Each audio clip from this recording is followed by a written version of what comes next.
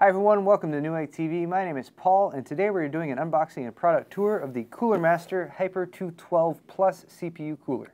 So first off, let's take a look at some of the key specs for the Hyper 212 Plus. Very important if you're going with an aftermarket heatsink fan. CPU sockets that are compatible is socket LGA775, LGA1156, and LGA1366. Those are from Intel. Also, I should mention 1156 and 1155 are both equally compatible. So this will also fit a newer Sandy Bridge socket 1155 motherboard. Also for AMD, it is compatible with socket AM2, AM2 Plus, and AM3. You have all your listed CPUs there, but of course, if you are using a CPU with this socket, this cooler should work for that CPU. Next up for dimensions, we have 116 millimeters long, 51 millimeters wide, and of course the height, all important, is 159 millimeters. It uses aluminum fins, it has 4 heat pipes, and it includes a 120 millimeter fan. The fan speed for that fan is 600 to 2000 RPMs, and it is a PWM fan, so it can be controlled through your motherboard. The other specs on here are regarding airflow, pressure, life expectancy, and whatnot. We're going to move over here to the back of the Hyper 212 box where you can see a few different diagrams here, just to the specs of the cooler itself.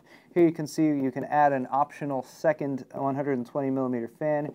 Here you can see that the heat pipes have direct contact with your CPU's heat spreader, and the direct contact heat pipes have proven to be much more efficient at transferring heat away from your CPU and out into the air of your case. Excellent airflow, of course, especially if you're using 2 of the fans, and they've included an all-in-one mounting solution that will work for all of the different CPU sockets listed over here on the side. So, without further ado, let's go ahead and get this out of the box. Now, if you've not heard of the Hyper 212 before, I would be a little bit surprised, because this is one of the best-selling and highest-rated products that we currently have on Newegg.com. It is very popular, not just because the heatsink itself is very efficient at cooling hot CPUs, but it is also very reasonably priced by the good folks over at Cooler Master. So that being said, this CPU fan has just gotten tons of accolades. If you're interested, go ahead and look up Cooler Master Hyper 212 reviews. You will find that all of the professional hardware review sites really like this, as well as all of our customers, based on the product ratings. So there's a look at the heatsink fan itself. As you can tell, it's significantly larger than a stock heatsink fan, so if you're using this as a replacement for your stock Intel or AMD heatsink fan, make sure that whatever case you're using has enough height to fit this entire item into it. Also, if you're just a little bit short on height, don't try to cut these off, because they're hollow inside and you don't want to do that, and we've heard of people doing that before. Not a good thing. Okay, but since we are pretty much giving you guys a quick overview today, I'm just going to give you a quick rundown of how to go over the installation. But first, I should mention everything else that's included. Heatsink fan itself, of course.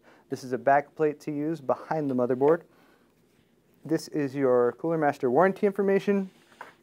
And this documentation here in multiple languages and a very big sheet is your installation instructions.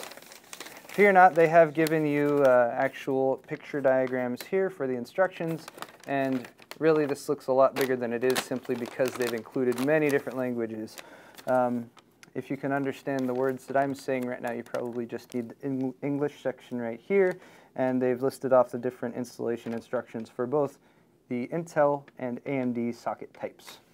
Alright, so real quick, let's run down all of the accessories that they've included with the Hyper 212, and these are just various mounting hardware for the different socket types that are available.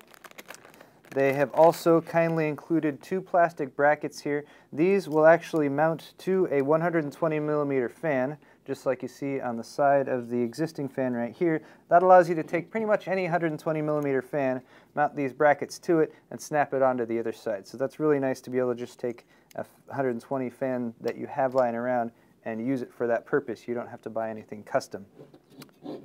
Now they've also gone ahead and included some Cooler Master thermal paste right there, so you can use if you're applying this to a new CPU and you need to apply thermal paste, of course. These rubber pads here are actually also for use with the plastic brackets. You want to mount those on the inside of the bracket. That way, when the fan is mounted up against here, you don't get any vibration. It keeps the noise down. And then we have an assortment of screws and bolts and whatnot, and these are all used for the various mounting solutions. Now, Cooler Master will actually have you mount a few bolts through your motherboard.